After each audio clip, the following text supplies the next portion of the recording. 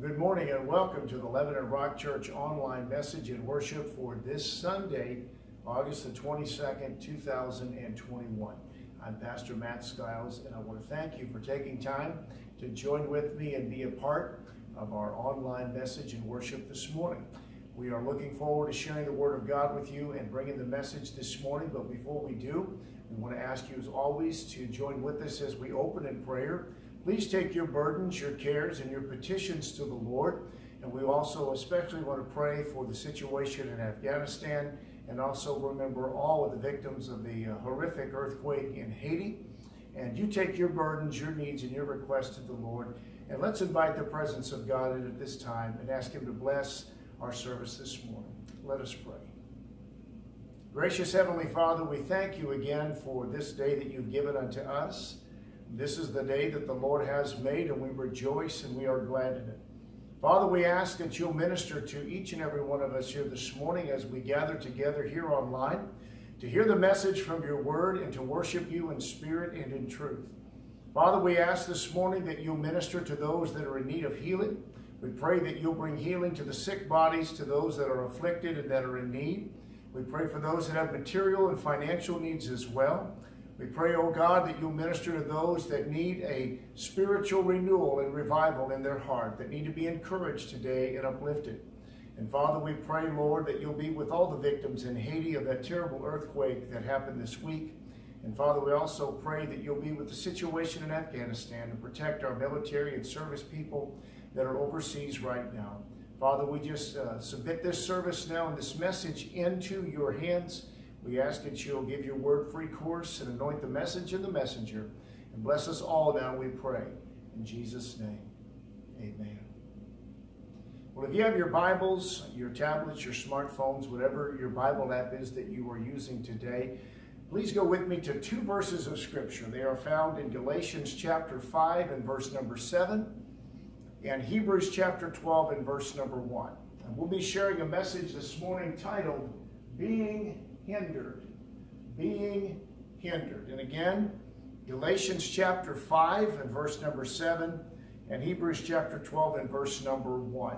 I think this is a timely message. I hope that it'll bless your heart, and I hope that it'll minister unto you today.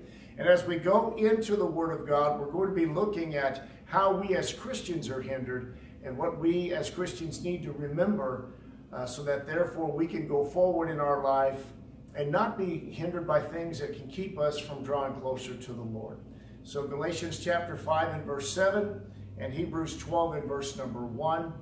And I'm coming out of the King James Bible, but whatever translation and version of Bible you're using this morning is going to be more than useful and more than helpful today. So Paul writes in Galatians 5 and verse 7, "You did run well. Who did hinder you that ye should not obey the truth?" And in Hebrews 12 and 1, we are told, "Wherefore, seeing we also are compassed about with so great a cloud of witnesses, let us lay aside every weight and the sin which doth so easily beset us, and let us run with patience the race that is set before us." And again, we're going to be sharing the message titled, Being Hindered. And I think that picture speaks 1,000 words, because it's a sad story, the image that we have on the background here. This is a picture of a person with a ball and chain attached to their ankle, hindering their movement and ability to go forward. Today we're going to talk about hindrances. And this picture here that I have used for the backdrop shows a person that is hindered in his mobility. I wonder today if we had some kind of a spiritual camera that was shining on our lives, how many of us would it show that have things in our lives that are hindering us spiritually? Far too many of us, I'm afraid, would be guilty of being hindered by something in our lives. We are told in the Word of God that we walk by faith and not by sight. But many Christians in 2021 are being hindered and don't even realize that it's happening. And I hope and pray that this message this morning will be used of God to help awaken us and help us understand that there are chains that can hinder us And I believe that God wants us to not only be free in Christ, but to go forward in Christ. We are told in Hebrews 12 and verse 1 to lay aside the weight and the sins that so easily beset us. Another translation of the word says that so easily entangles us, likening to a person that is tangled up in trips and falls. Well, I believe that we serve a mighty God and an awesome God. But you know, there are times that even God can be hindered by us. And the scripture tells us in the Word of God in Psalm 78 verse 41, yea, they turned back and tempted God and limited the Holy One of Israel. And in Matthew's Gospel, in Matthew 13 and verse 58, the Bible says, and he, that being Jesus, did not many miracles there because of their unbelief. Now the text in Psalm 78 verse 41 that I just read to you a moment ago is from the King James Bible. But most other translations of that particular scripture and that particular phrase say they pained God. In other words, they pained God because God was unable to do something in their midst. The Hebrew word, which means to pain something, means to scrabble or to limit or to set a mark or a boundary of limitation. And so for this reason, a lot of commentators and scholars suggest that it means that the people of God cause God pain by limiting him and his power in their life. And I think a lot of us do that ourselves. And in Matthew chapter 13 and verse 58, it teaches us that God was also limited through Jesus Christ in doing very many miracles because of the unbelief. But also, too, as Christian believers, we need to understand that we can be hindered. We can be hindered. In 1 Thessalonians 2 and 18, Paul writes, wherefore we would have come unto you, even I, Paul, once and again, but Satan hindered us. That suggests to us that our enemy, Satan, will try to hinder the will of God in our life, will try to upset and stop the plan of God in our life, and ultimately will try to stop God's ultimate plan and will for our life and for the body of Christ and for the world. I've often looked at that verse many times and thought, you know, Paul forgot to mention that everything worked out for God's glory and everything worked out for the plan of God. But he just left that phrase as it was because Satan had hindered them. But thank God they were able to see that through to victory. And so we must understand that God can be hindered by the unbelief of his children and the unbelief of his people.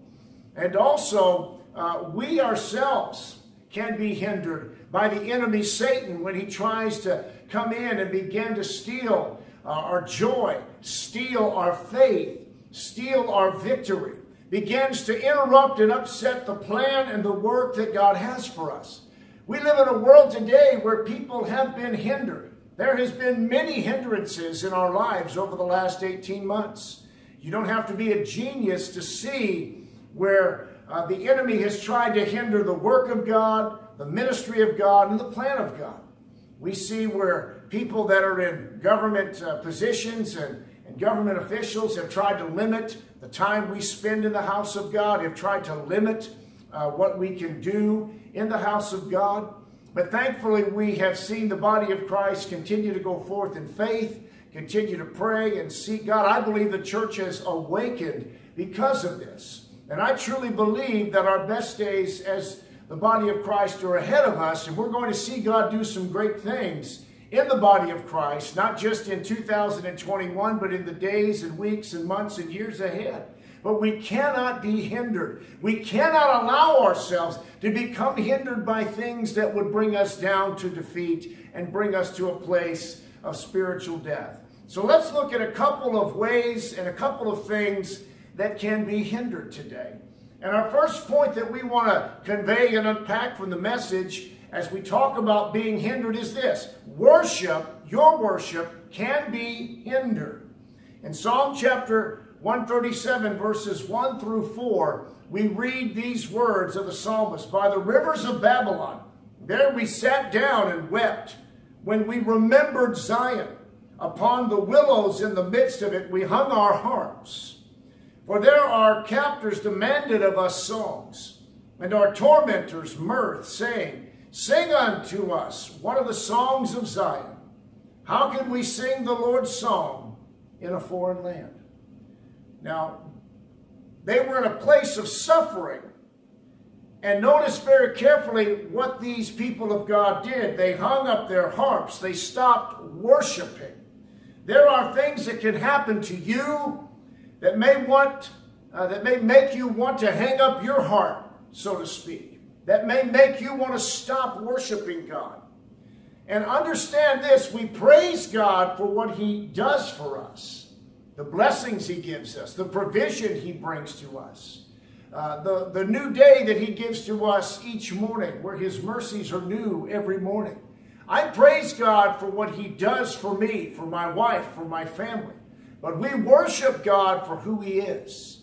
He is the Lord God Jehovah, the Lord God Almighty.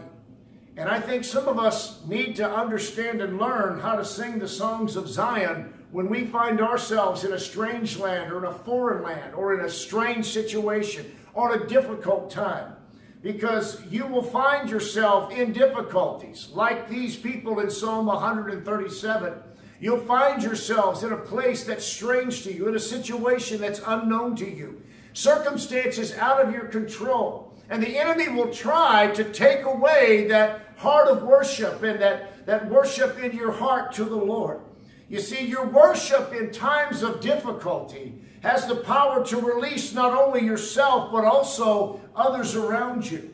You see, in Acts chapter 16, we read where the Apostle Paul not only cast a demon out of a demon-possessed girl, but because the miracle was so great, Paul and Silas were cast in to a prison cell. And in Acts chapter 16, the Bible tells us at midnight, they began to worship and praise God. And the Bible tells us that a great earthquake came, and their chains fell off, the prison doors flung open, and not only were Paul and Silas set free, but also we read in the scripture there where everyone in that prison was also free and saved and experienced salvation, including the Roman jailer that asked them, sirs, what must I do to be saved? You see, your worship in a difficult time often will have much more greater impact than you can even begin to imagine. Because anybody can praise God and worship God when everything goes well.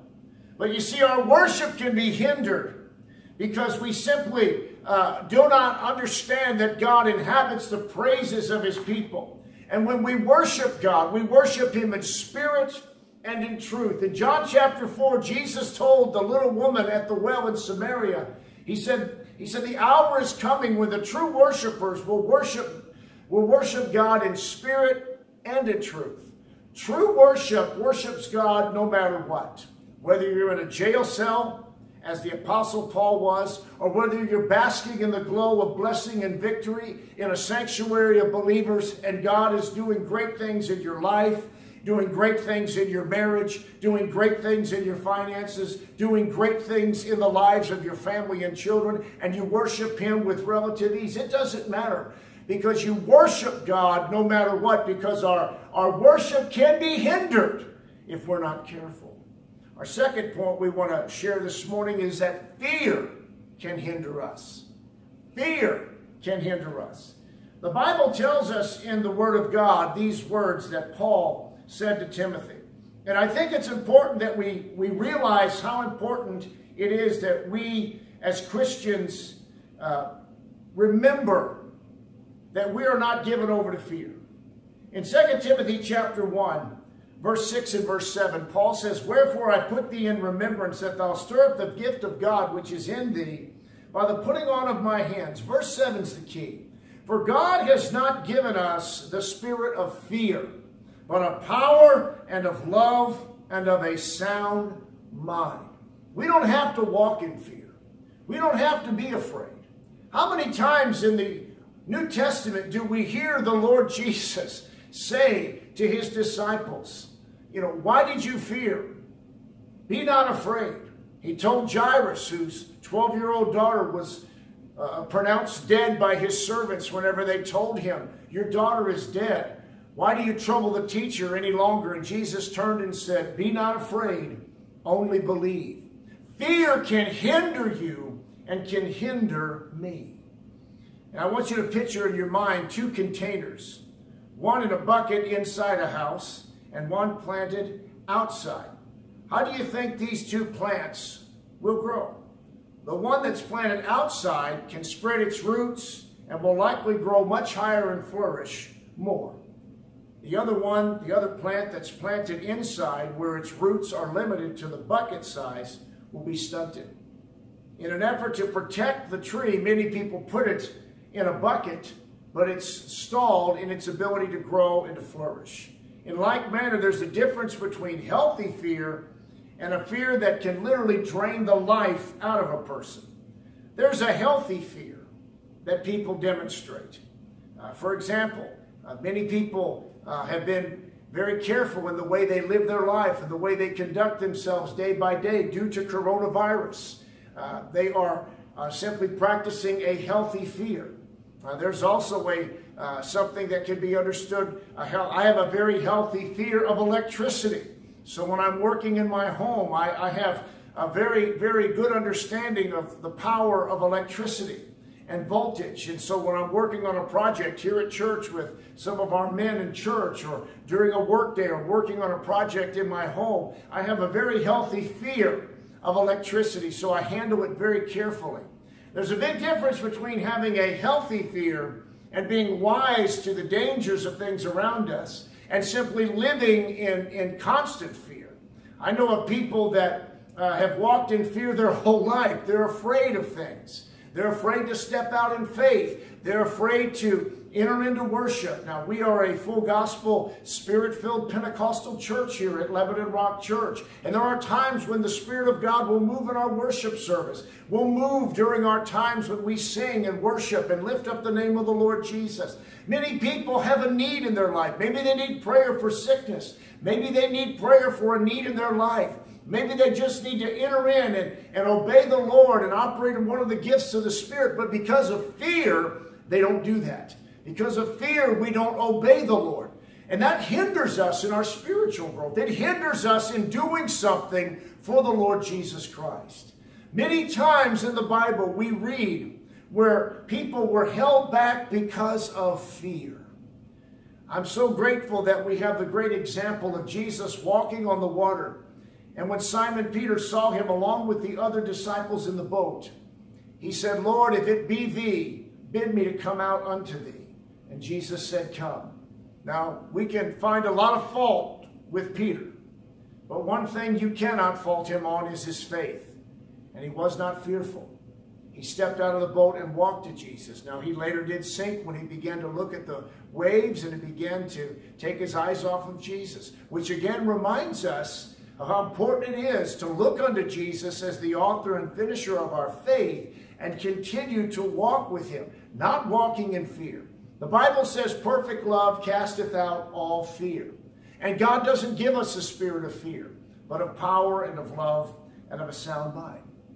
Third point that we want to share this morning is this: our giving and our offerings can be hindered. In Matthew chapter 5, verses 23 and 24, Jesus reminds us of these words: "If therefore you are presenting your offering at the altar, and there remember that your brother has something against you, leave your offering there before the altar, and go your way. First be reconciled to your brother, and then come and present your offering." Our text tells us in the Word of God that our offerings to the Lord won't be accepted if people have legitimate griefs against us. What does this mean? It means our offering that we give to God is not acceptable whenever we have not asked for forgiveness or made things right. We need to give out of a cheerful heart. We need to give out of a generous spirit. But we also need to make sure that we are right with God and right with others. You see, it doesn't matter how much we give to God. It's the condition of our heart when we give that matters. Because Jesus saw a woman in the temple at the treasury as he watched all the other wealthy people there pouring in and dumping in money into the treasury, throw in just 2 mites And when she did that, or one mite, which was 2 pence, excuse me, when she threw in her mite, she gave it with such a sincere heart and gave everything she could give. And Jesus knew her heart was pure before him. Many of us come into church and we're angry and we're bitter and we're upset or offended at someone, and then we give an offering to God, not realizing that our heart's not right with him. I think it's time we understand that we need to be praying and seeking God and asking for forgiveness so that our giving and our offerings will not be hindered. And also, too, it's important to remember that we need to give with a cheerful heart, not begrudgingly, because God loves a cheerful giver. And many times when we give, we should give with a thankful heart. And we should be mindful that our heart is pure and is righteous before God. Fourthly, another point we want to convey here is that our hearing of God can be hindered. Our hearing from God can be hindered. In Hebrews chapter 5, verses 11 and 12, the writer of Hebrews writes, "Concerning him we have much to say, and it is hard to explain, since you have become dull of hearing. For though by this time you ought to be teachers, you have need again for someone to teach you the elementary principles of the oracles of God. You have come to need milk and not solid food." Christian believer, saint of God, your ability to hear God speak can be hindered. And the writer of Hebrews goes on to say that strong meat, the meat of the word that is given to those who by practices have their senses trained. If you read the word of God only once a month, don't expect an explosion of revelation from God when you crack it open once a month. I know that's kind of sarcastic and cynical to say, but we should be in the Word every day. Every day. We have to practice and develop a spiritual habit of studying the Word of God, because the Bible says faith cometh by hearing, and hearing by the Word of God. And so when we put the Word of God into our heart, God's going to reveal His truth to us. We need to have the ability to have a hearing heart. We need for God to give us a mindset and ears to hear. That's why every time I pray over a message I preach, I pray and ask the Lord to give us ears to hear and hearts to receive. You see, the Bible tells us in the Scriptures that we need to be slow to speak and swift to hear. But when it comes to hearing from God and hearing from the Holy Ghost and the Spirit of God, we should not be dull of hearing. The writer of Hebrews says here in Hebrews 5, 11 and 12 that these Christian believers were dull of hearing. They should be teachers. They should be leaders. They should be doing more in the kingdom of God, but they simply need to go back to the elementary part of the Scripture and drink the milk of the Word instead of trying to eat and consume the meat of the Word. That speaks of spiritual immaturity. So our hearing can be hindered. We need to pray, God, give us a hearing heart. Stay in the Word of God. Study God's Word. And spend time with God each day in His Word. I promise you, you will grow, but you will also be able to hear and be sensitive to what the Word of God and what the Lord is trying to speak to your heart and to your life. And our fifth and final point is this. Our prayers can be hindered. And you know, prayer can be hindered in two ways. The first is praying itself can be hindered by ourselves or by evil principalities. And also the second one is by evil principalities. And the second is receiving answers can also be hindered. I got ahead of myself there. So our praying can be hindered by ourselves and also by spiritual forces and principalities, and also the answers to our prayer can be hindered. I want to give you a couple of texts that show how we can hinder our own prayers. And as Isaiah chapter 59 and verse 2, I pulled this out of the New American Standard Bible. It says, "But your iniquities have separated you from your God. Your sins have hidden His face from you so that He will not hear." What that's saying there is there's nothing wrong with God. The wrong is in us. You see, our lives and our sinful ways have caused a division and split between us and God. And he doesn't hear us because of the sin in our life. I know that's harsh to say, but that's the truth just the same. Your sin can keep your prayers from being heard, and sin can hinder our prayers. And also, because of our sinful life, we can cause our prayers to go unanswered. But also, too, we must understand that also, too, there is demonic spirits and principalities that will try to not only keep us from praying, but also will try to hinder our prayers. Because you see, if we don't understand the power of prayer, we will never be able to grow spiritually. The great evangelist Leonard Ravenhill was quoted as saying, "A sinning man will stop praying, and a praying man will stop sinning." I like that. I like that very, very much.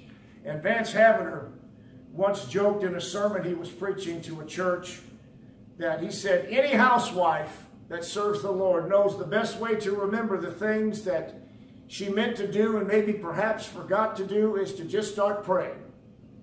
Because as soon as she begins to pray, the devil will bring all those things to her mind that she needs to get done to try to divert her from prayer.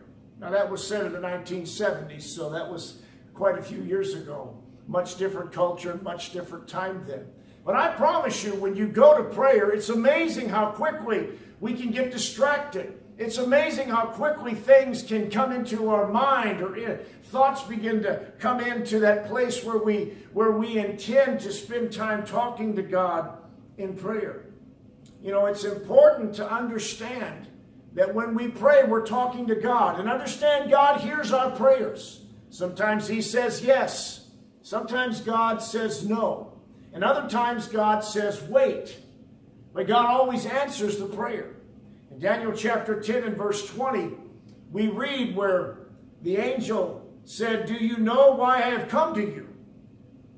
Soon I will return to fight against the prince of Persia. And when I go, the prince of Greece will come." Now this text refers to the previous chapter in Daniel 9 where Daniel had a vision and couldn't understand. But he prayed and he waited on the Lord. For 21 days he waited. And he is told that his waiting for the angel of the Lord to come and answer was caused by an evil spirit, a demonic force, a demonic spirit that was given charge over Persia that hindered the answer from coming. And in the chapter, in chapter 10 and verse 20, we read where the angel states that a different spiritual evil is coming, the prince of Greece, to try to hinder him again. So this text teaches us that evil spirits work to prevent prayers from being answered, and that certain regions have evil demonic forces that control them and work over them. This explains in part why some places like major cities and metropolitan areas have high murder rates, are dominated by crime. That's why we have places where sex trafficking seems to be running rampant, where gambling and drug trafficking seems to take place. You see the violence and evil in our world, and there's certain places in our nation you just simply can't go to because of the danger. And a lot of that, which most people don't understand, is demonic in its source and demonic in its element. Daniel was praying and prayed for 21 days. And the angel, the Lord, finally appeared to him and said, "I would have been to you." God heard your prayer. But he said very, very clearly in the scripture that the prince of Persia, the demonic spirit, the demon power that was over Persia was hindering him. You see, it's important for us to realize that our prayers can be hindered. Now, Jesus did speak very, very plainly about the power of prayer. Matthew 7, verse 1 and 2, he said, "Ask and it shall be given you. Seek and you shall find. Knock and it shall be opened unto you. For everyone that asketh receiveth. To him that seeketh he findeth. And to him that knocketh it shall be opened unto him." That speaks there that sometimes we're going to have to wait. Sometimes we're going to have to be patient. Because, as Luke 21 and 19 says, "In your patience possess ye your soul." It speaks there of sometimes having to wait for God to do something in our life, because It's not us that's hindering, but it is the enemy trying to hinder God and his angels and the presence of God from moving in our situation. So we need to wait upon the Lord and be patient and let God's plan come to pass and fruition. And having said all that, I want to remind you of two things about hindered prayer. Prayer delayed is not prayer denied. Now sometimes God says no. God also says yes. And many times God says wait. So prayer delayed is not prayer denied. And also Jesus taught us to keep praying. Luke 18:1 says, Then spake he a parable unto them, to this end that men ought always to pray and not to faint. Now, the New Living Translation reads it this way in Luke 18:1, Then Jesus told his disciples a parable to show them that they should always pray and not give up. So, as we bring this message to a close, I know we've covered a lot today, but I encourage you, don't let your worship be hindered. Don't hang up your harp. And if you have, then pick it back up. Pray for victory. Pray for victory. Recognize that there's a spiritual warfare over praying and prayers being answered. Don't be bound by fear, and don't allow yourself to be given over to defeat. The answer is on the way, and the Lord is going to move in your life. It is time we understand that we don't have to be hindered. And if we are being hindered, we need to ask God to set us free from that, to break those chains that have us bound, to set us free. Jesus said in John 8:32 that if the Son shall make you free, you will be free indeed. So I want you to take this message to heart this morning. Be encouraged. And as you go into this next week of your life, I pray that we will understand that we don't have to be bound. We don't have to be hindered. The Lord can break those shackles and take them off of us so that we can begin to run with patience the race that is set before us. Let us close with a word of prayer and ask God to bless us as we begin this week and this upcoming week of our life. Let us pray. Heavenly Father, we thank you again for the opportunity that we've had to come together to hear this message this morning. Father, if there is one here this morning that is being hindered, Lord, if they are not able to worship you like they would like to, Lord, if they are being hindered by fear, Lord, if their giving has been hindered because of perhaps a grudge or a stumbling block of offense that they have in their heart, Lord, if we need to make things right with someone, let us do that. And Lord, if we are praying and growing impatient while we're praying, Lord, help us to continue to be patient and wait upon you. Lord, the enemy would love nothing better than to hinder your will, your purpose, and your plan for each and every one of us. Father, forgive us, Lord, for the times we've doubted. Forgive us, Lord, of our sins, our iniquities. Forgive us of our failures. Lord, we ask that you will just wash us in the blood of Jesus Christ. And forgive us, Lord, of our sins as we forgive those who have sinned and trespassed against us. And Lord, let us lay aside the weight and the sin that so easily besets us. And let us begin to run with patience the race that is set before us. For Lord, I know there are good days ahead and brighter days ahead. And Lord, help us to walk by faith and not by sight. Lord, as we go into this next week of our life, Lord, let us not be hindered. Let us be free. Let us worship. Let us enter into your presence and walk with you day by day. Now bless us, Lord. Bring us back at the appointed time as we dismiss from this place and gathering, but not from your presence. In Jesus' name, amen. God bless you again for joining with us. Have a wonderful week. Make sure you join us for Wednesday in the Word as we continue our study on the book of Romans. And be sure to join us next week for our final August Sunday service, next Sunday, August the 29th. So have a wonderful week. God bless you, and we'll see you all next time.